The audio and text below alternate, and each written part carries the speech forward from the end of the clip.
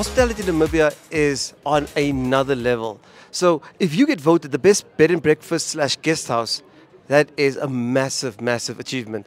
I'm here with Mr. Ralph from Atlantic Villa Boutique Guesthouse, and you have been voted the best of NAM. Sir, how are you feeling? And I mean, this comes from the public, so that's a huge, huge honor.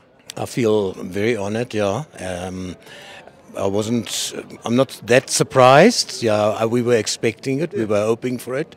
And of course, I say thank you to the staff. They are the whole team that is with me with this. We all, yeah, are in it together.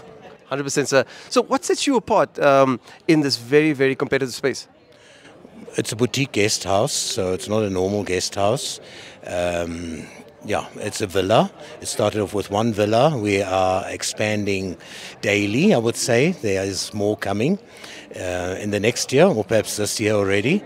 And yeah, it's very nice. It's in the northern suburbs of Swakopmund and very relaxed. No, just the sea. That's all you hear.